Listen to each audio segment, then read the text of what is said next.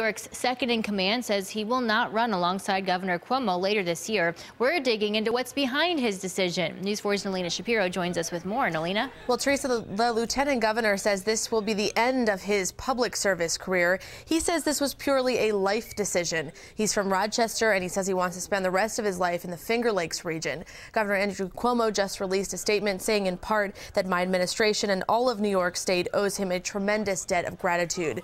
Duffy says he's planning to campaign for the governor's re-election this year and hopes to contribute to the administration in different forms in the future.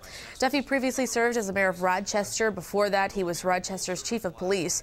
Erie County Democratic Committee Chair Jeremy Zellner hopes someone from Western New York runs alongside the governor in the fall.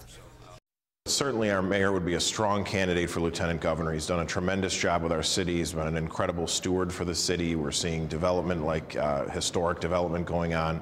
I think our county executive would be a tremendous candidate. He's doing some great things with CPS reform statewide right now as well. And Kathy Hochul certainly would be a strong candidate for lieutenant governor as well.